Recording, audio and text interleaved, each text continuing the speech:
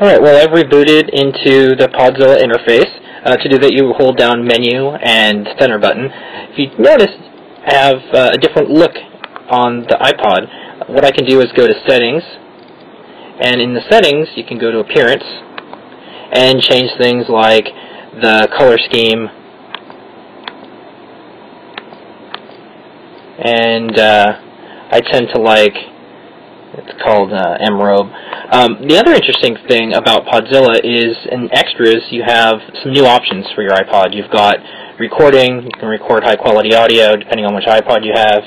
You can use a calendar, calculator, clock, games, a ton of games here if you're interested in Pong or an asteroids like Clone, Tucked Chest. There's even a little Vortex demo that looks really interesting. The other neat thing is under Stuff, you can do things like little Matrix screensaver. It's kind of fun. And also there's those fun little mandel things that plot out interesting math, which is kind of neat to have on your iPod.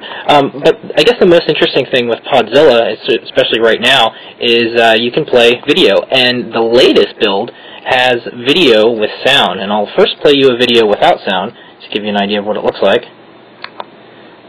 And this is someone diving off a diving board. They don't quite make it, so it's kind of funny.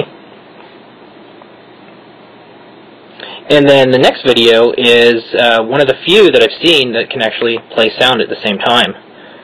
So as soon as this starts up, I'll raise the volume, and you can watch and see video on an iPod.